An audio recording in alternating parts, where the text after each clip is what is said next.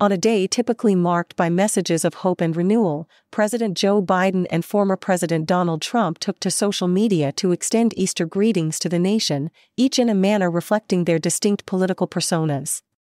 Biden's message, characterized by its brevity and warmth, wished blessings upon those celebrating worldwide, embodying the spirit of unity and peace traditionally associated with the holiday.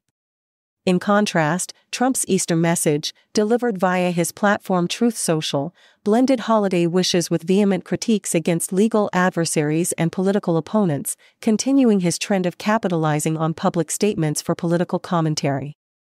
Amidst this, the former president also disparaged the recognition of Trans Visibility Day, which coincided with Easter, criticizing Biden and others for supporting transgender rights on a sacred Christian holiday. This juxtaposition of Easter messages underscores the divergent paths the two leaders have taken in addressing the public, highlighting not only their contrasting styles but also the underlying tensions within the American political landscape.